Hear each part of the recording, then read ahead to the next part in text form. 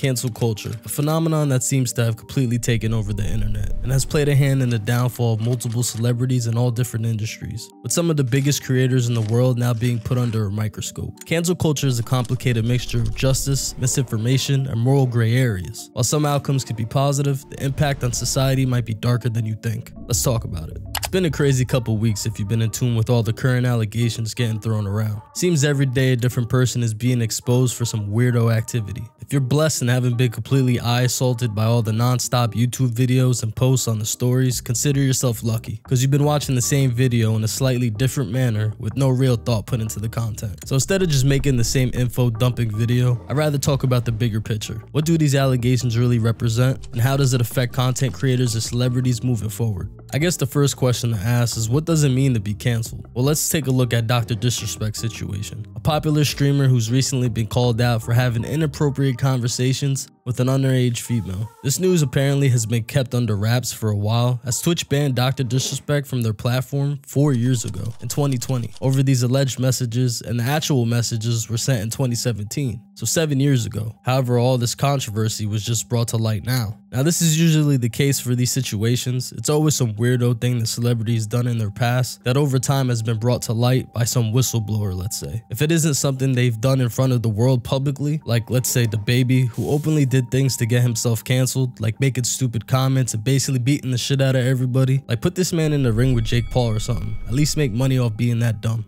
It's usually something that's been a kept secret or done behind closed doors, but is now made public. How accurate is reporting on events from years ago? Hard to say. I'm first to say that there should be no time limit when it comes to releasing the truth and getting justice. However, the more time that goes past creates higher probability for inaccurate information. Like if I asked you details on a sandwich you ate yesterday, you'd be likely to give me a pretty accurate description of the events. If I asked you about a sandwich you ate in 2017, you'd probably look at me like I had two heads. There's plenty of room for both victims and weirdos to manipulate the story when that much time has been passed. Then usually what happens next is the crime or situation is thrown on the internet for everyday people to consume. This is usually done with a clickbait post on a news page on Instagram with minimal explanation, or a clickbait thumbnail on YouTube created to draw you in.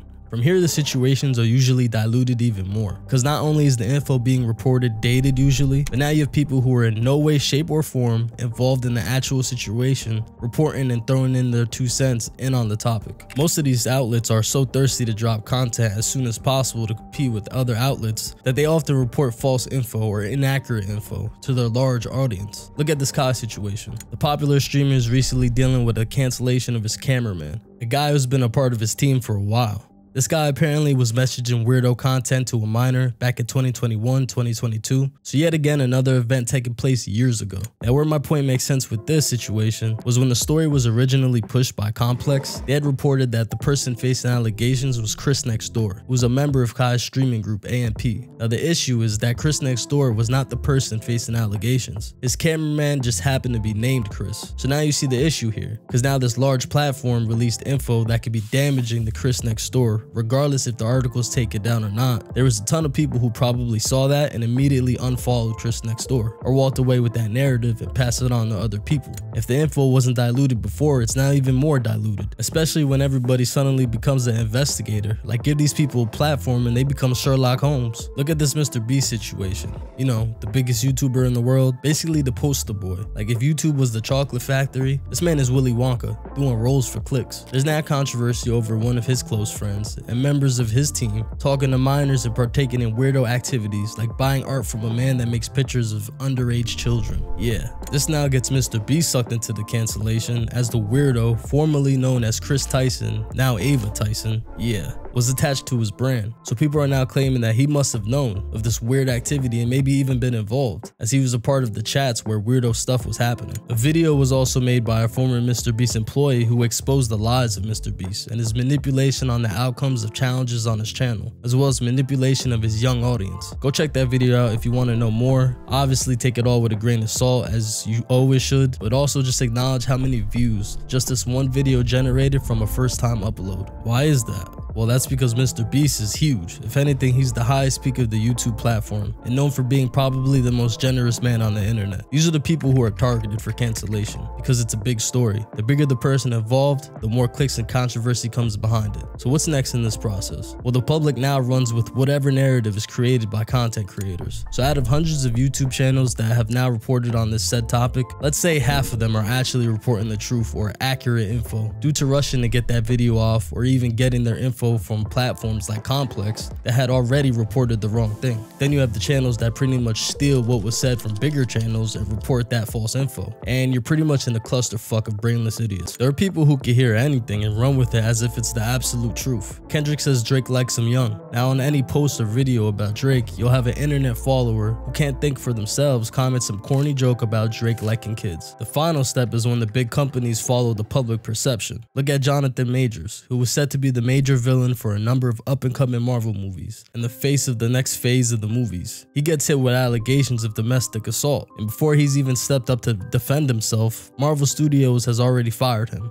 and removed his name from their up-and-coming projects, replacing him with a more marketable face that has good standing in the public. It happens with every person involved in a cancellation. What happens next is either that said person is blackballed or they potentially face legal punishment, and boom, cancellation complete. Now, there's absolutely nothing wrong with victims coming out and reporting their crimes or events, and there's nothing wrong with taking real evidence and getting rid of these weirdos. Get them all out of here. There's no reason at all to be speaking to minors. Full stop. No debating, no discussion, just don't do it. In that aspect, cancel culture is a good thing, but just like anything on the internet, good things can be tainted. The issue we're now seeing with cancel culture is that it's being overused and abused as a threat. The internet is so fast to find something that they can use against these figures. It creates an issue where everything you do as a creator is overly judged or investigated by the Lesters of the internet. They'll find any reason to bring you down and dehumanize you, even when it's not warranted. Look at how many times the internet tried to cancel Charlie, or Penguin Zero, as many know him, just in the past few weeks over the dumbest things. The guy had a conversation with Logan Paul, and he's been publicly shitting on him for years, and now he's fake and must be canceled. Charlie doesn't upload the Ava Tyson situation on his main channel, and people are saying he's being biased on who he talks about because she's a trans. Like, it's ridiculous how small these issues could be, and the internet will run with it. Even the Mr. Beast stuff, like, is he manipulating his children viewers? Probably. I wouldn't fully say he's innocent, but these channels are coming for him like he committed murder. At this point, if you ever done something morally questionable, don't even try to gain a following, because somebody will eventually dig it up and it's over for you. These creators are legit afraid to even say or do the wrong thing. Like, Kai is pretty much the one that canceled his own friend over a 2 to 3 year old age gap because he was afraid of being canceled himself. At this point, cancel culture is an unstoppable force in our society. This hysteria has gone a little bit too far with the pedo hunters, and under the guise of protecting children, people have really infantilized everybody. He's a 3-year, 4-year age gap, I don't care. He's 21. What I think for Kai's probably hearing from his manager, we got to cut this guy, or the audience is losing their mind,